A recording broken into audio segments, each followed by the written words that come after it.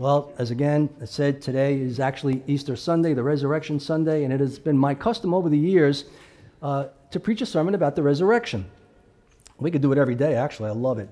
But today I'd like to look at 2 Timothy chapter 2, verse 8, which reads, "Remember that Jesus Christ, of the seed of David, was raised from the dead according to my gospel." And in order to really grasp what Paul is commanding Timothy here, to remember Jesus Christ, his death and his resurrection, we need to set this verse in its context. And 2 Timothy is the very last letter Paul will write before his death. He's in a Roman prison for the second time and the last time, and he will soon lose his head, but gain eternal life with Christ. And he's writing to Timothy, who is his protege, if you will, or his son in the faith. And Timothy is a young minister of the gospel who Paul has sort of taken under his wing, but Timothy is a timid fellow. And Paul writes this letter to encourage him and to equip him and challenge Timothy to keep forging forward with the gospel. Paul is leaving soon. He won't be with him much longer, but God is going to always be with him. So he encourages him to keep the faith, persevere in trials, persevere in suffering. And clearly, Paul being on death row, also, clearly many know of Timothy's relationship with Paul, kind of being his right-hand man, could have made Timothy all the more nervous, all the more fearful. Which is why Paul says in 2 Timothy chapter 1, verse 8, he said to Timothy, "Not to be ashamed of the testimony of our Lord, nor of me, his prisoner, but share with me in the sufferings of the gospel according to the power of God." So in chapter 2, verses 3 to 6, Paul will give him three analogies, if you will, of persevering in suffering. That of being a good soldier, that of being a competitive athlete, and that of being a hard-working farmer. And as he thought on what he was called to do and who it was who called him to do it, that he would stay the course. He would stay the course. That he would continue to guard the deposit that he was entrusted with, which of course is the gospel. And like Paul, be faithful unto the end. And to help him with this, he says to him, "Remember that Jesus Christ of the seed of David was raised from the dead according to my gospel." And remember is in the present imperative, which means it's a command. It's a command, and it's a command that is always to be obeyed, so always to be remembered. And what I'd like to do today with the Lord's help is look at this verse by remembering three things about Jesus in a sermon titled, "The Resurrection Remembered." And those three things are, remember his person, remember his victory, and finally, remember his gospel. His person, his victory, his gospel. And so first, remember his person. Remember that Jesus Christ of the seed of David. Now, when Paul says, remember Jesus Christ, he's not saying this because Timothy is in danger of forgetting who Jesus is, or that he's in danger of forgetting that he was crucified and rose from the dead. But rather, remember what he accomplished. Remember what he came to do, and that right now he is alive. Remember that. And that he is reigning on high, and he is with you, and he will never leave you nor forsake you. So remember Jesus Christ.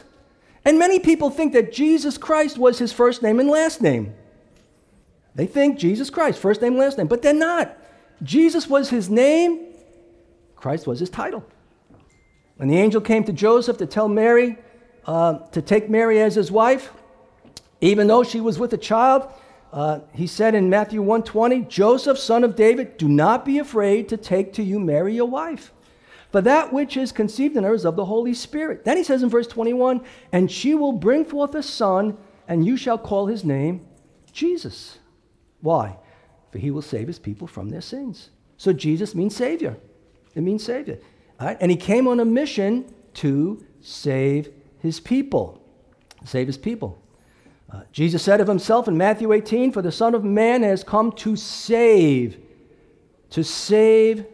that which was lost." He said in Luke 9:56, "For the Son of Man did not come to destroy men's lives, but to save them." We read in Hebrews 7:25 that Jesus is able to save to the uttermost those who come to God through him. When Jesus was born in Bethlehem, the angel said in Luke 2, "For there is born to you this day in the city of David a Savior, who is Christ the Lord. And there are many other verses stating that Jesus is the Savior. And the question we need to ask is, what is he saving us from?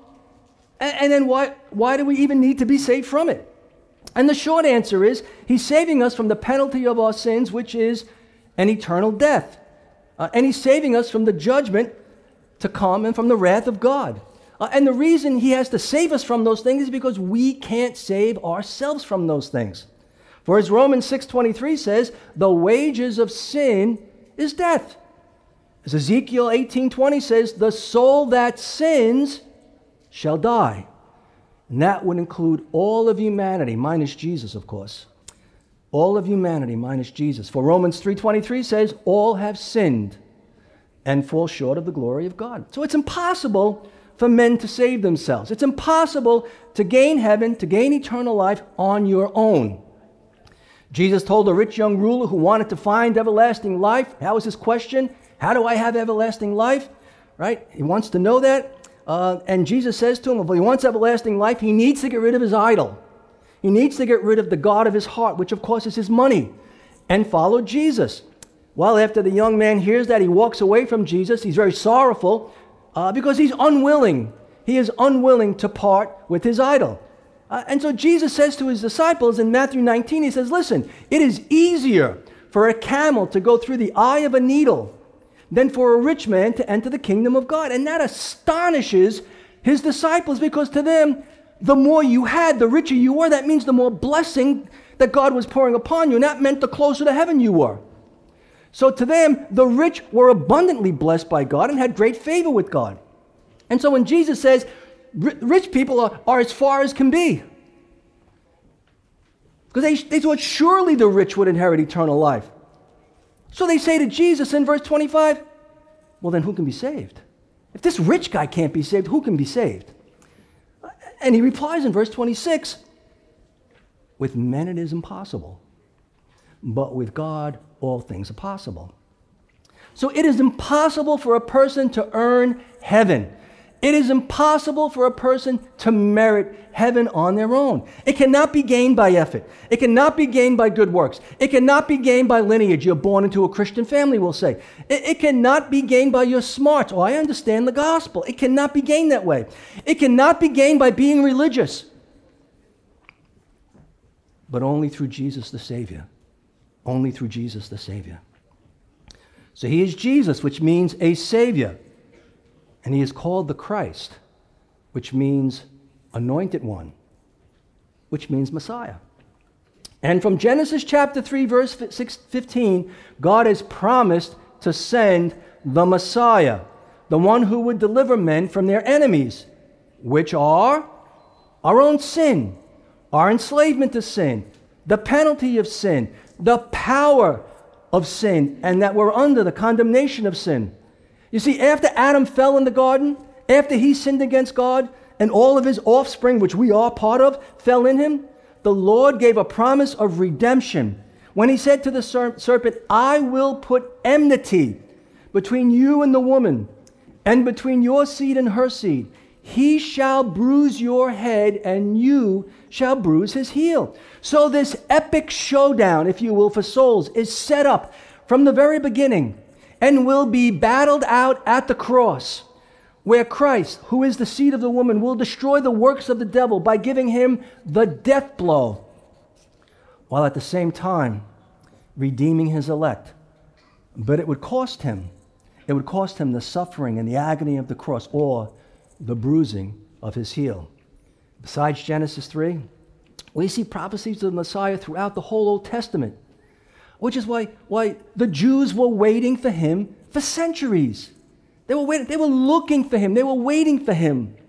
So like, for instance, in Psalm 2, we read in verses 7 to 9, where the Lord says, I will declare the decree, the Lord has said to me, you are my son.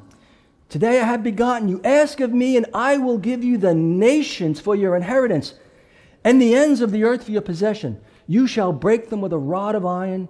You shall dash them to pieces like a potter's vessel. And Isaiah 9, 6 and 7 says that the government will be upon his shoulders, and there would be no end to the increase and peace of it. Micah 5:2, we see where he would be born, Bethlehem. Zechariah 9:9, he's coming as a king, and that he is just and having salvation. We read in Daniel chapter 7, verses 14, where he says that he would be given dominion and glory and a kingdom, and all the peoples and the nations and languages shall serve him. And his dominion is an everlasting dominion, which should not pass away, nor be destroyed. So the Jews were waiting for the Messiah. And sadly, today they still are waiting for the Messiah because they rejected Jesus for the most part when he came. Because they were looking for a military Messiah, one who would free them from the bondage and slavery of Rome and grant them world dominance here and now. Jesus didn't come to free them from the bondage of Rome, but rather from the bondage of their sin. They couldn't see that. He came to reconcile sinners to God, to set them free, as we read in Romans, from the law of sin and death. And the Jews didn't think they needed that. But they were Jews. They were from Abraham, automatically in the kingdom of God. So they were good with God, for they were the people of God. He were his people. Well, Christ came for sinners, whoever they are, and wherever they are. Well, Christ came, we read, to be a propitiation for men's sins. We read in 1 John 2:2, propitiation, big word, satisfaction. Came to be an appeasement. He came to satisfy God's justice for us. Everybody's got this picture of God in the day we live, that God is like grandpa, just loves us all to death and can't do enough for us. He is a God of love. Praise God, he's a God of love. He's not a God of love. We're in deep trouble, right? But he's a God of justice. He's a God of wrath. He's holy. He hates sin. People say, how do you know he hates sin? I said, look at the cross. That's how much he hates it. He put his own son to death for it. Came to be a propitiation. Isaiah 49 says he came to bring sinners back to God.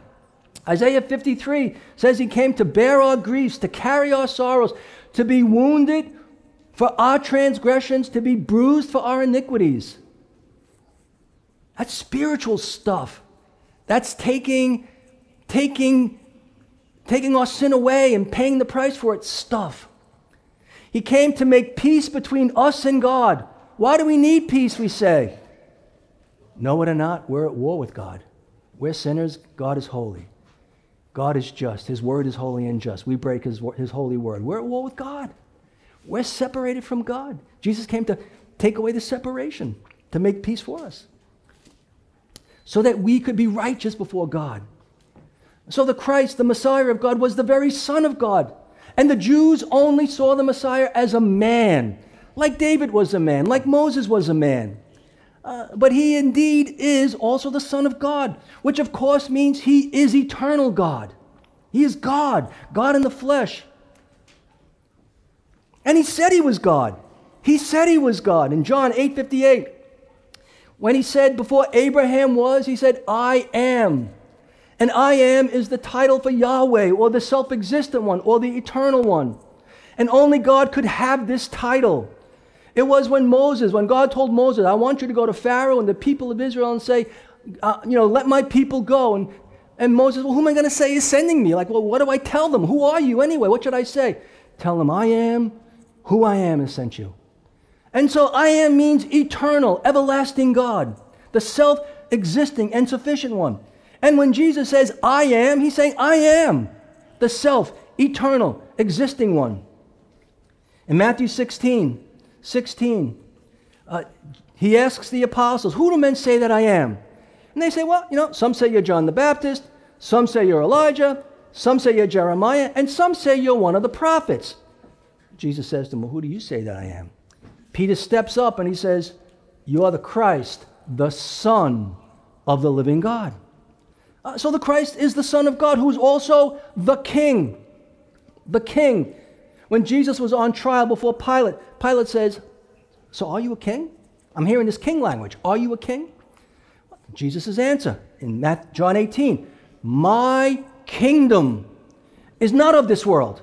If my kingdom were of this world, guess what, Pilate? My servants would fight so that I should not be delivered to you.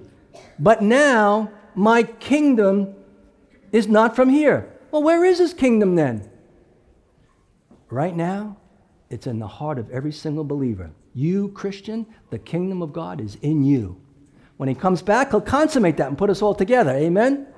But right now, the kingdom of God is all over the place because it's in his people. It's in his people. Well, Paul says, remember Jesus Christ who was of the seed of David.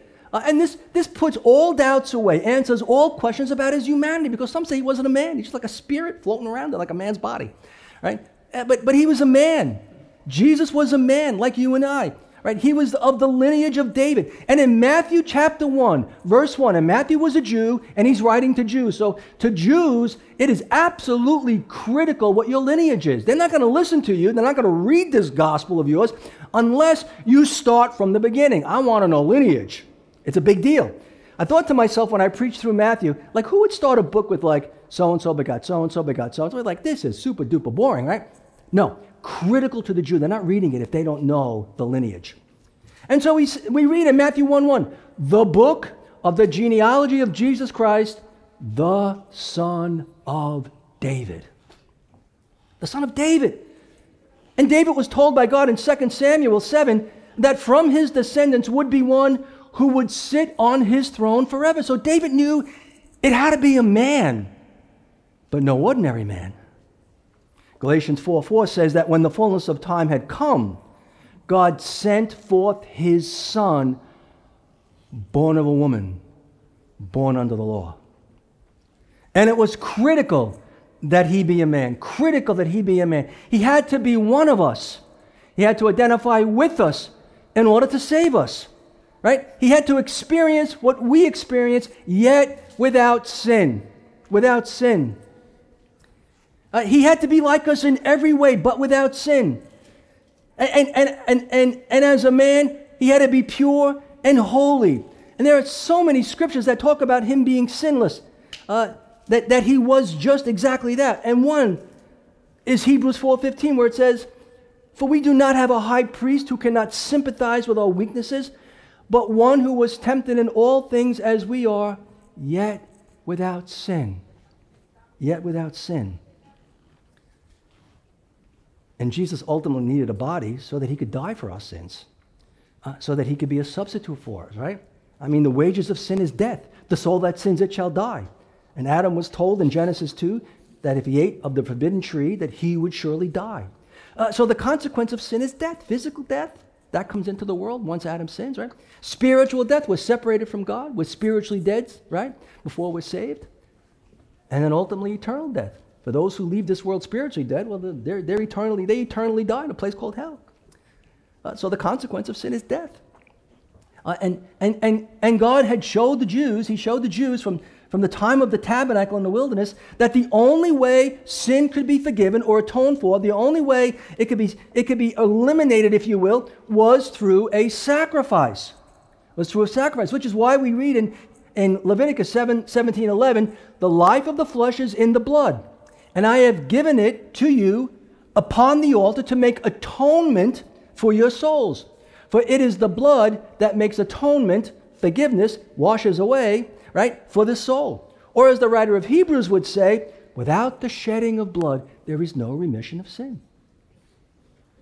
So there needed to be a life sacrificed for the life of the sinner. There needed to be death for forgiveness. There needed to be death for life. And God can't die. God is eternal. And so Jesus, who is the Son of God, needed a body, needed to be like us in order to die for us. So God sent his Son, who is eternal God, to take on a second nature, human nature, right? He never ceases being God. God can't cease to be. He's 100% God, and he's 100% man. One person, two natures. He's not 50% God, 50% man, not 80-20. No, he's 100-100. Right? He's all God, he's all man. One person, two natures. He's always been God, and in time he took on a second nature, humanity. And right now, and forevermore, he is all God and all man. He would need both to save us, right? To be our mediator, to step in between us and God.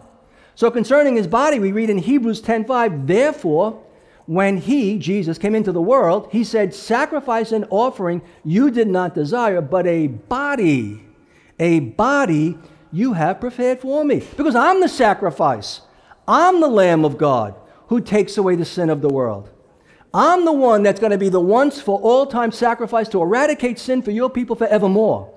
We're not going to keep doing sacrifices after sacrifices after sacrifices after sacrifices for 1,500 years. We don't have to do that anymore, because once for all time, Jesus will pay the price in his own body at the cross. A body, so he could become one of us and live a life perfecting the law of God, which condemns us. You understand, the law condemns you and I, right? The law of God condemns us as sinners, and we sin all the time in what we think in our minds and what we say with our words and what we do. Jesus needed a body. He had to become one of us so that he could perfect the law, that he could ace the law, that he could live perfectly the law, and then give us, put over to us, impute on us that perfect life.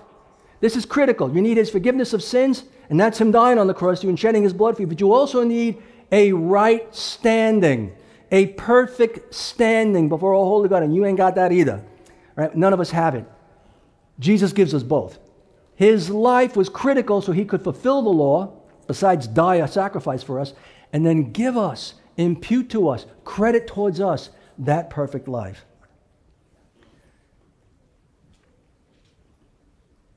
He had to be born a man so he could be our representative, so that he could represent us, right? Even as we're represented by Adam in the Old Testament, right?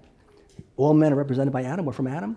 Those who trust in Christ are represented by him. And we see that in Romans 8:15, which we read. Therefore, as through one man's offense, that's Adam, judgment came to all men. We're all sinners. We've inherited from our first father. We're all condemned because of it. Bad news. Resulting in condemnation, he says. Even so, through one man's righteous act, that's Jesus Christ on the cross, the free gift came to all men who would believe, resulting in justification of life. Not guilty. Not guilty. Declared pure and holy before God in the holy court of heaven. So since we were all in Adam, we were all under sin, but those who are in Christ are all under grace. Amen to that one? I hope so.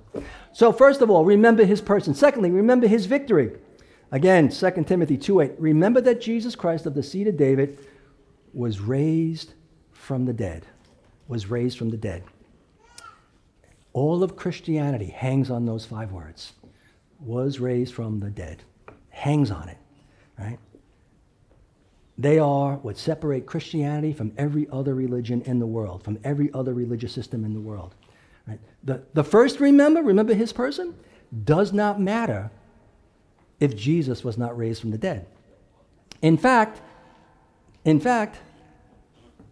your faith is futile, and the church is a sham, and we above all people are the most to be pitied if Christ didn't rise from the dead. But he did, and he has, and he was. He was raised from the dead. And for starters, when he says raised from the dead, implied in these words is that he had to suffer and then die. And the scriptures tell us a lot about how Jesus suffered. And you may ask, well, if he was a man without sin, if he was pure and holy, then why did he suffer? Then why did he suffer? And the answer is because sinful and unholy men hated him and hated his message. And they hated him because he called himself the Son of God. And because he made himself equal to God. They hated him because he said he could forgive sins, as we saw with the paralytic, and because only God could forgive sins. And who is he saying that he could do what only God can do? They hated him because he said the only way to God was through him. Listen, it is so narrow, the way to heaven. It is like the size of a postage stamp you got to get through to get to heaven. Because Jesus said, I am the way, not me and Buddha, Mohammed, the Pope, and any other way. I am the way. The way, one way. I am the way. I am the truth. There's not a lot of truth out there. There's a truth, the truth.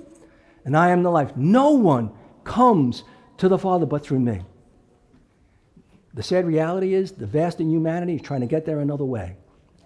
Even, sadly, many who call themselves Christians trying to get there through their own good deeds. Won't work. Through Christ and Christ alone. They hated the message. They hated the messenger. They hated what he said. They hated, he said those things. They hated that he exposed them for who they were, which were self-righteous, works-driven hypocrites. Or, as John 3:19 will say, and this is the condemnation. What is it, Jesus? That the light has come into the world, that's him, and men love darkness rather than light. Why? Because their deeds were evil. You see what the light does? It exposes you for who you are. And that's ugly. And we don't like that. So we try to shut the light out, right? We try to screw the bulbs out so we don't see any more light. But here's the reality. You're a sinner, and your sin is an offense to a holy God, and God is going to judge you for your sin, and you have one hope, and that is Christ. We don't like that. I want to live the way I want to live. I want to do what I want to do. I want to be sexually immoral. I want to be a liar. I want to be a thief. I want to be a cheat. I want to be all those things because I like it. And you like it. And you know you do. But when Christ shines that light of the gospel in the heart, it opens up. You don't want that anymore because now you got something better.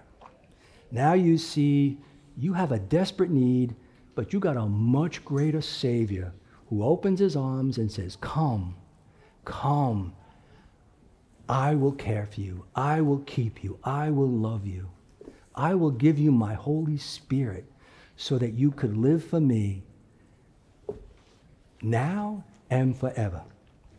And so men mocked him. They slandered him. They lied about him. They tried to trick him. They wanted him to say something to condemn himself, or, of course, for Rome to condemn him. They falsely accused him. They plotted and schemed, and they arrested him. And they eventually had him put to death. Besides that, he was beaten to a bloody pulp. Isaiah 52:14 says he was beaten so badly. He was beaten so badly that his visage was marred more than any man. In other words, he was unrecognizable. He's like Rocky in Rocky 1 when he got to take the razor and cut his eye open. He's so puffed out. They beat him so badly you couldn't recognize him. And they spit on him, and they pulled out his beard, and they scourged him. And if you know anything about scourging, there was nothing more brutal than a scourging, because it ripped the back open, and the flesh was flying, and nerves were exposed, as shards of glass and metal were ripping pieces of the back out. Listen, 50-50, you died from the scourging, which is the reason Jesus couldn't carry the cross, right? It was the reason halfway through they had to give it to Simon of Cyrene, because he was just too weak and too beaten and too much had taken out of him. His blood was flowing. And he couldn't do it. And Jesus wasn't going to die on the ground. He was going to die on the cross because God willed it that way. God willed it that way. Then they crushed a crown of thorns into his skull, 1 inch thick, boom, pounded it in. And they took 8-inch spikes and they drilled them through his wrist and drilled them through his feet. And he was abandoned even by his disciples, all his sheep scattered. So Jesus suffered as a man and at the hands of men. But you need to know, the greatest suffering he was experiencing was at the hands of God. And if you miss this, you miss it all. I remember many years ago, I don't know how many years ago now, 15, 20, whatever it was, when the movie The Passion came out, and everybody wanted to see it. I didn't want to see it. I said, I can't stand blood and guts. I'm not good. I don't like blood. And so I didn't want to see it, but one of the elders at the church I was in said, no, we got to go see it, because if questions come up, we got to be able to answer it. I said, I'll go. And technically, it was a very good movie. I mean, no movie I've ever seen depicted the scourging like that movie did. I mean, they really did a good job of depicting what happened with a Roman scourging. But the whole movie missed the main point. It wasn't just his physical suffering, as brutal as that was. It was his suffering at the hands of God for the sins of his people. That was the greatest suffering. And if you miss that, you just feel sorry for a man that got beaten to a bloody pulp and nailed to a cross. But tens of thousands of people died on crosses. That was not a new thing. It was the mode of execution in Rome. So his greatest suffering happened at the hands of his Father. For when he was on the cross, he's carrying upon himself the sins of all his people. Do you ever think that all of your sins, if you're a believer today, all of your sins, they're on that cross? He's taking them up there with him. Now, he's becoming responsible for them. He's taking your place and literally suffering God's wrath for them. That's what he's doing. And God must deal justly with the breaking of his law. So he pours out divine and holy justice upon his Son. You grasp the fact that all of your sin is on him. And when the Father sees your sin on his Son, he ain't pleased with that. In fact, he's angry with that. In fact, he pours out justice on that, and he levies it with all of the force of his anger and wrath upon his Son, the one who he loved. And he did it for you. Do you deserve that? Did you earn that? Are you worthy of that? Well, you better say no, no, no, because we're not, right? And why did he do it?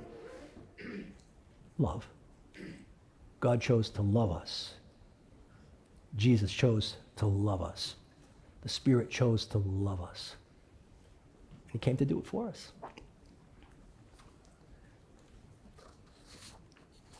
He was condemned by God for the sins of those who would believe. He substituted himself. He said, I'll take it. Give it to me. I'll take it. He bore the full fury of it. So, even so, as Mark 15:34 says, he's on the cross and he cries out, my God, why have you forsaken me?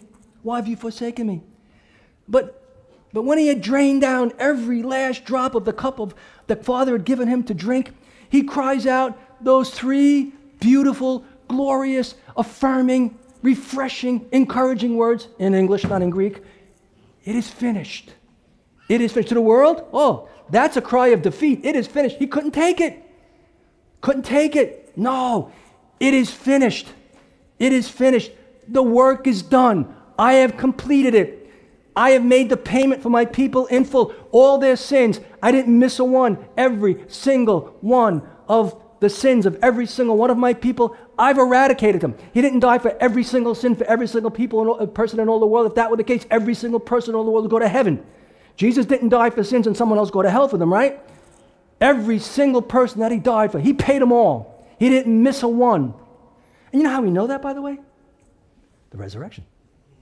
Today affirms it is finished. It is finished. The work was done, the payment was made in full, all the sins of all his people washed away in his blood, and then we read he died and was buried. And as we know, by the power of God, he was raised from the grave 3 days later. And this wasn't done without men being aware of it. This didn't come out of the blue. Everybody knew it was coming, for the most part, because Jesus predicted his death and resurrection over and over again. He kept telling his disciples because they couldn't get it, right? They were too overwhelmed with sorrow when he said, I got to die. But he even said it in other ways. And just to give you a few, in Matthew chapter 12, 39 to 40, he says to the scribes and Pharisees who wanted a sign, show us a sign in heaven. Show us something in heaven. But not that he wasn't doing miracles already, but they wanted to see something super duper spectacular. Like write the 10 Commandments in the clouds or something. Like do something so out of the blue. But here's what he tells them. He says, an evil and adulterous generation seeks after a sign. And no sign will be given it except the sign of the prophet Jonah. For as Jonah was 3 days and 3 nights in the belly of the great fish, so will the Son of Man be 3 days and 3 nights in the heart of the earth. Well, they knew the story of Jonah. They knew 3 days, 3 nights, he's out, right? The fish spits him out. Well, Jesus would be thrust out of the grave after 3 days. There's a sign. He said to the Jews after he cleansed the temple in John 2, he said, destroy this temple and I will raise it up 3 days later. And then verse 21 tells us he wasn't talking about the physical building, talking about his body. Kill me, 3 days later, I'm going to raise it up. And even the Jewish leaders, his murderers, knew that he said he would rise 3 days later, which is why they went to Pilate after Jesus was put in the tomb, and they said, listen, you got to guard that tomb. You can't leave it unguarded. We read in Matthew 27:16, they said, sir, this is the Pilate, we remember, they knew it, while he was still alive, how that deceiver said, after 3 days I will rise. They knew it, not in secret here. So remember that Jesus was treated as an evildoer and that his followers will be treated the same way. Why would we think that we would just coast Oh, God saved me, and now I have I had the easy street to heaven. No. What comes first, the cross or the crown? Well, I hope you're going to say the cross, right? You're going to say the cross. But also remember that Jesus Christ died and rose again, proving that his suffering leads to glory, and that seeming defeat leads to victory. Romans 1:4 says that he is declared to be the Son of God with power according to the Spirit of holiness. How is that, Paul? By his resurrection from the dead. And many can claim there's something, many can even claim they're the Messiah. And by the way, there have been hundreds and hundreds of people over the 2 millennia who said they were the Messiah. Many can claim that, but Jesus proved it by rising from the dead. There's the proof. His resurrection guarantees he is the Son of God, that he is the Holy One, that he is the way, the truth, and the life, that he is the door to glory, that he is the vine of life. John, when he wrote his gospel, he said he wrote his gospel so that men would believe that Jesus is the Son of God and be saved. The whole gospel of John was written with an evangelistic view so that you and I would read it and say, I'm a sinner and I need a Savior, and Jesus is a great Savior. He's a great Savior. But the resurrection also validates every single word written in the Word of God. For 1 John tells us John 1 tells us Jesus is the Word. And it validates the claims that he made about himself, that he had authority to forgive sins. Like reading in Isaiah's prophecy about himself, the Messiah, in Luke 14 and Luke 4:16 to 21. And then saying, guess what? This scripture is fulfilled in your hearing. Like saying that all men were in darkness, but whoever believed in him would not remain in darkness, but he would give them light, for he is the light of the world. And that he is the bread which has come down from heaven, that he is the Lord of the Sabbath, that he was greater than David and Jonah and Solomon and everyone else in the Old Testament. Like saying whoever ate his flesh and drank his blood would have everlasting life. And we're not talking physical food here. We're not talking like being, like eating sushi here. We're talking about whoever would trust in him and follow him and surrender to him and feed on him, spiritually speaking, would have everlasting life. So everything he said about himself and about his Father and about the Spirit and about heaven and about hell and about us, it's all true. And it's all going to happen. The resurrection proves it. He can't lie and then resurrect. And every promise he made has or will come to pass. Like that he came that we would have life and have it more abundantly. Like all that the Father gave to him will come to him, and that no one would be lost, that would come to him.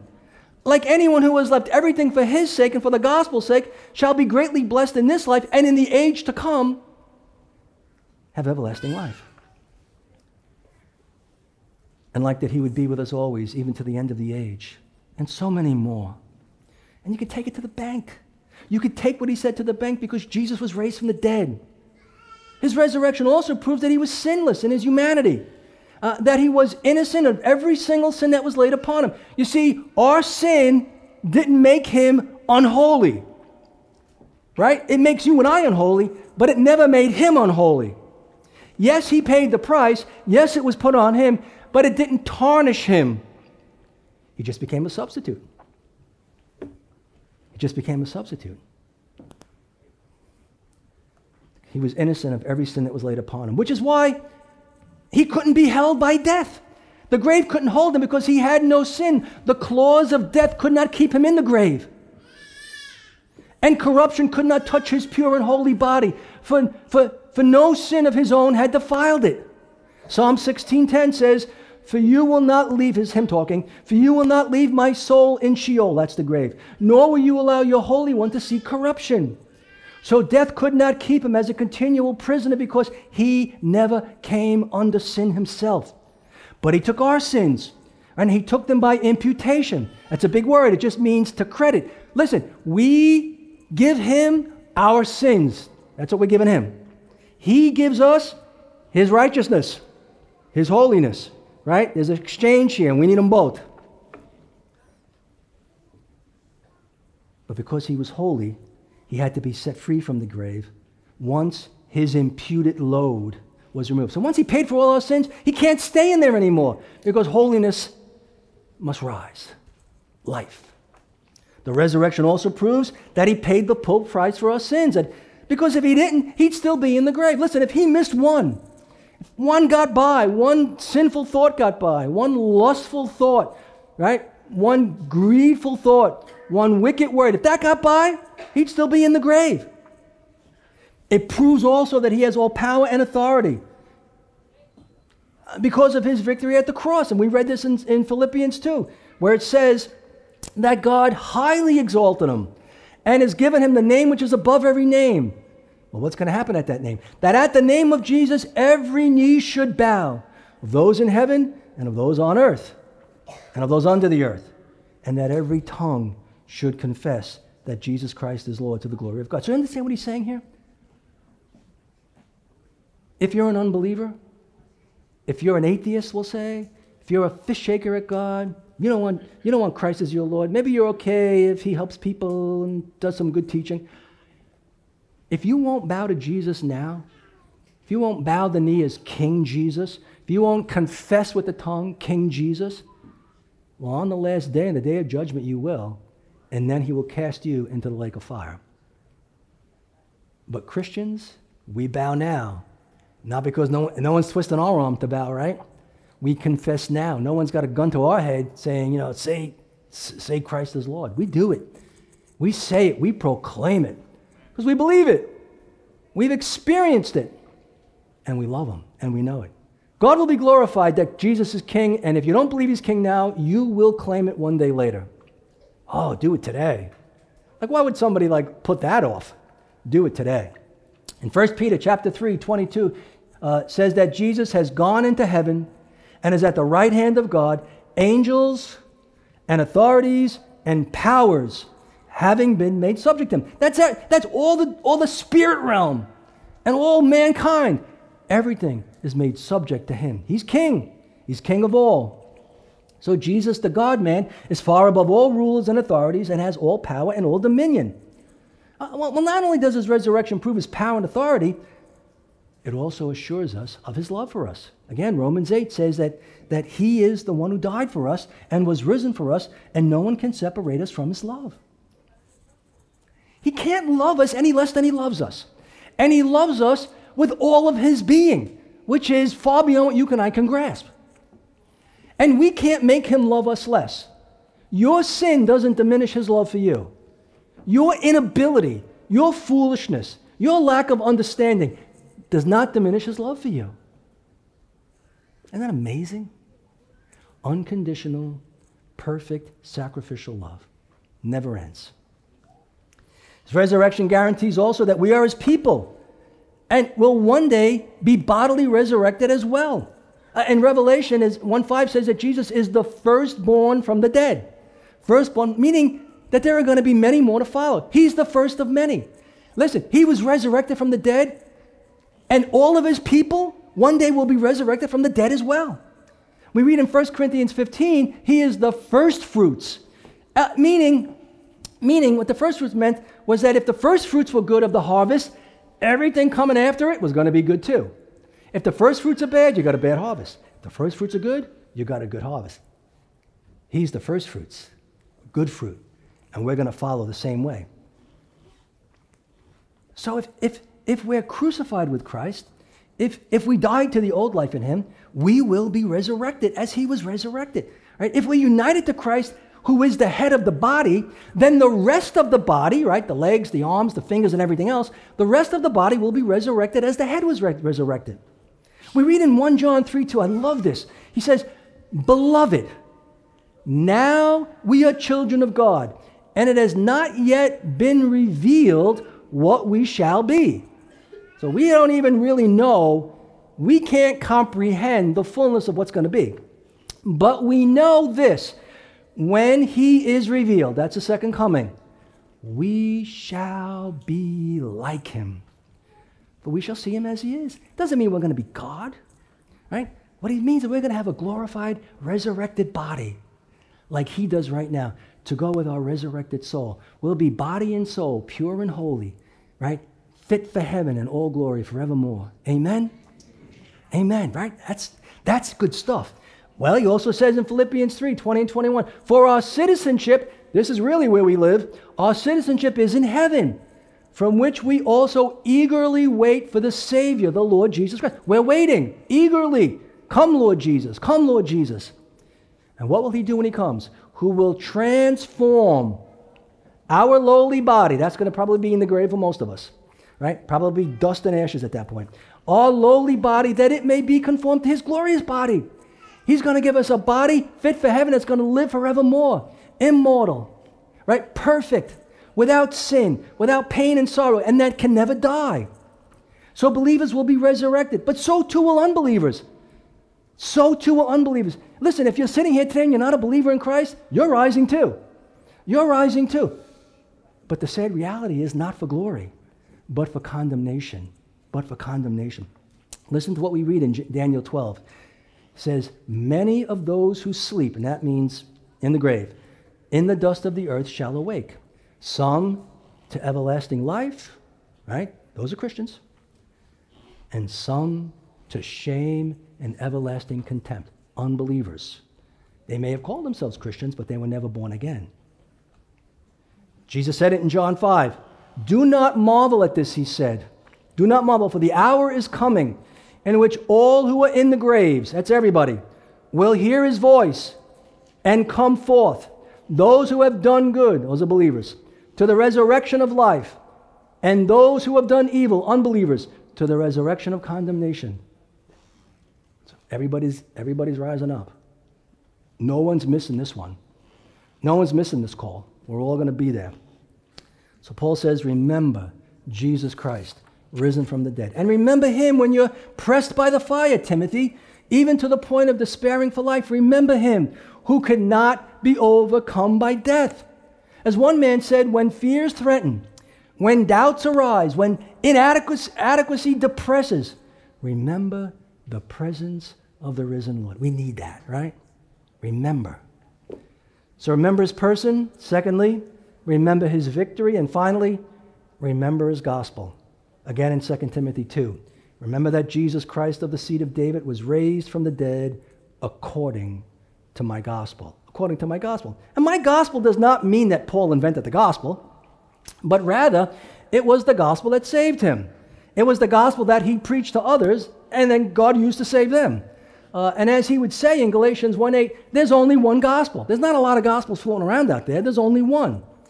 And the resurrection is an integral part of the gospel. And truthfully, if Jesus didn't rise from the dead, we don't have a gospel. We have a very inadequate, weak, frail gospel. We got a gospel that can't save anybody. Right? We have a gospel that is not good news, which is what the word gospel means. We have a gospel that really is bad news.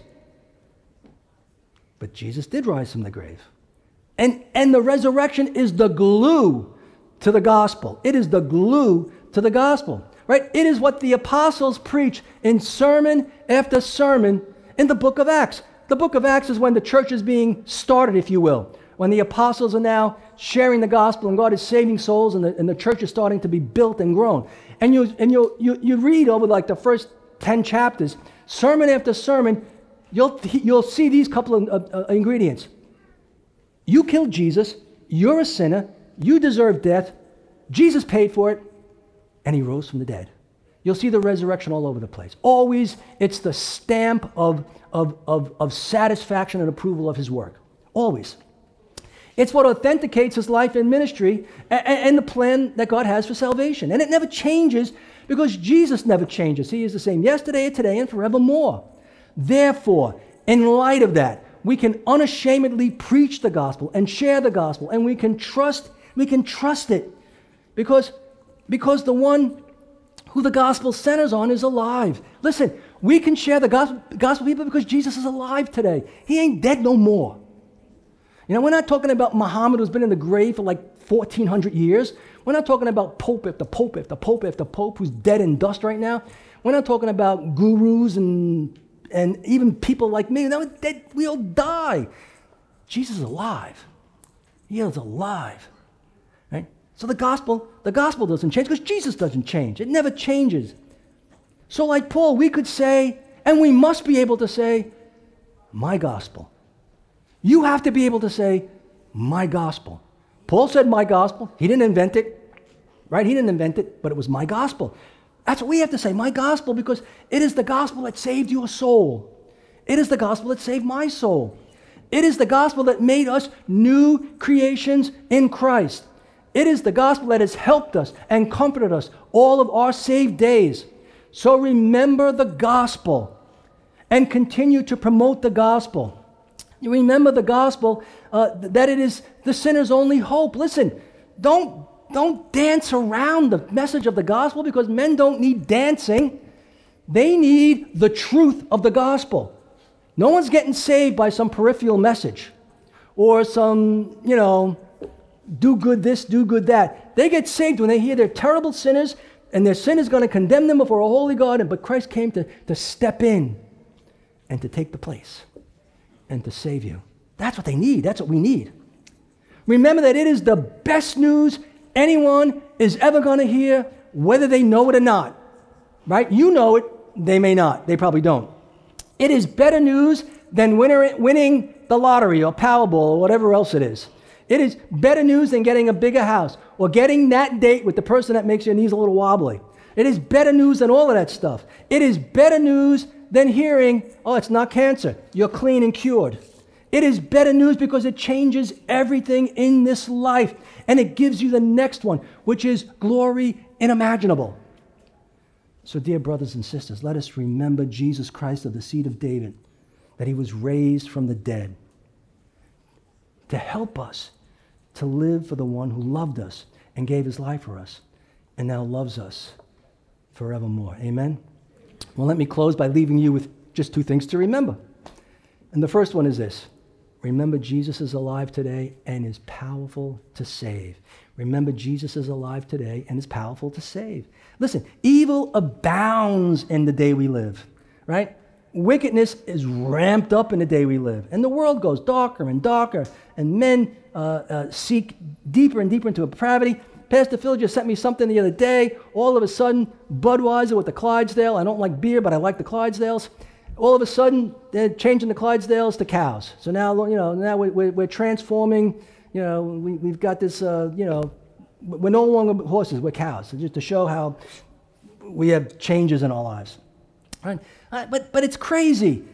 Therefore, remember, even in the midst of all this junk, Jesus is alive, and he is seated right now at the Father's right hand, and he does have all authority and power in heaven and on earth. And he can save anyone steeped in sin and iniquity. Anyone. He can save the vilest, most vulgar, most horrific, abhorrent person there is. Listen, he could save you if you're unsaved. And some people think, well, I've gone too far. I'm just too hard. My heart is bad. I've done so much bad stuff. There's no way.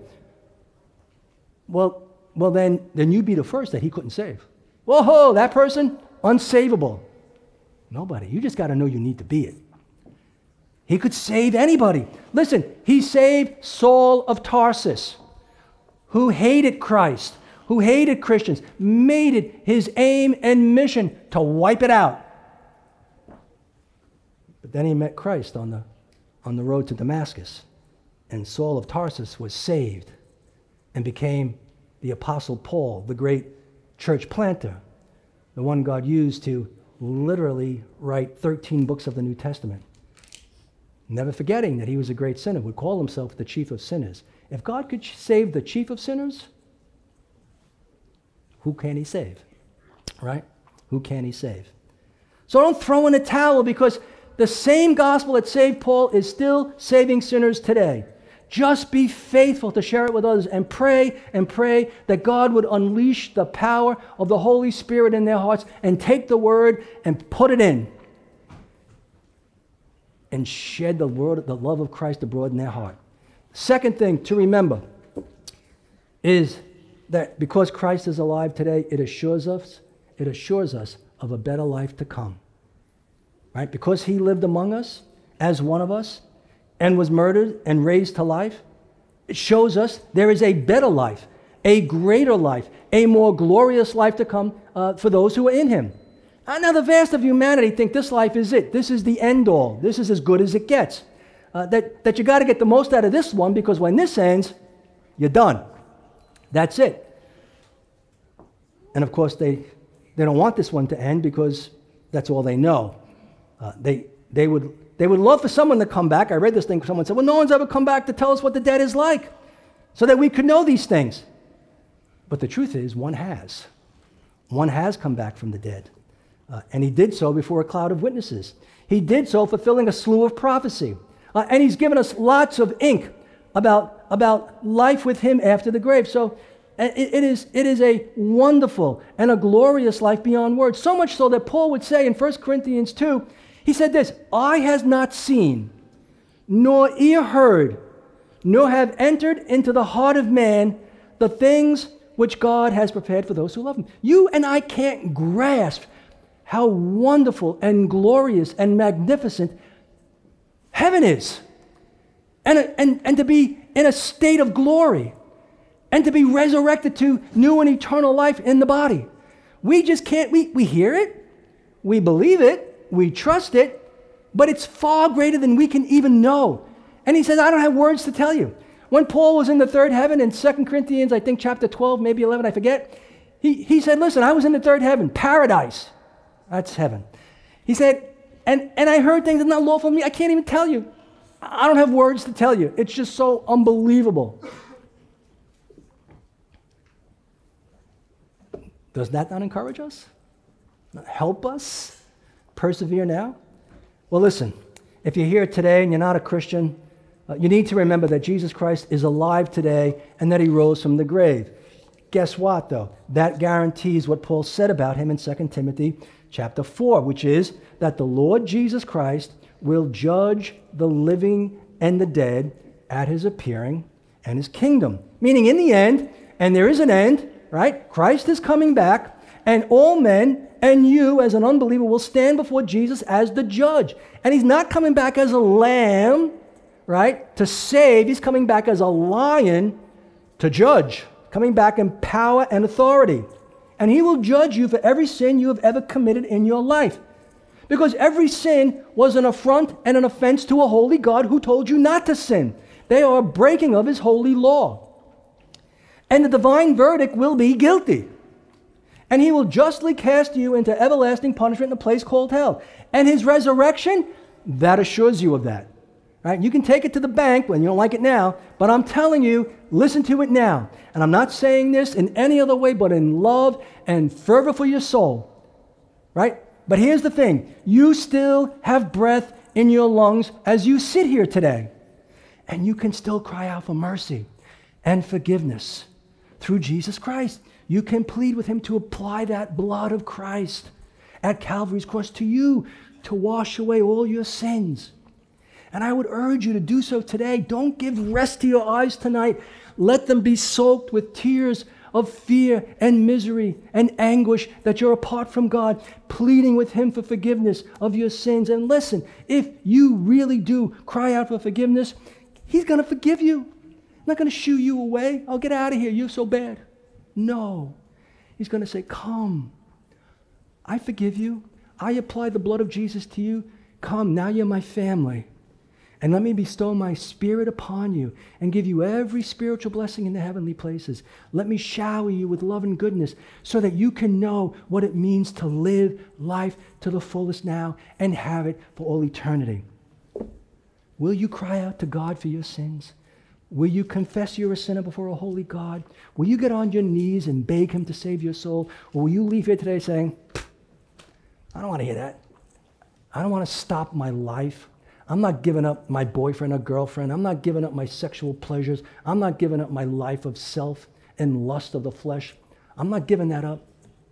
Okay, do what you want to do. But today it's put before you. Trust in Christ. Come to Christ. Plead with forgiveness for your sins and watch what he'll do.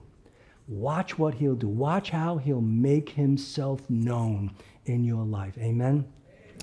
Listen, if you want more information about what it means to know Christ, what it means to be born again and saved, you got Pastor Phil, as we say, almost Pastor Nick, and really just about 10 dozen other people here.